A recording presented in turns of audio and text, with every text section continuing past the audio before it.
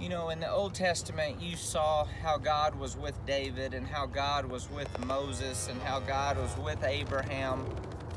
But he wasn't in them like he is you and I.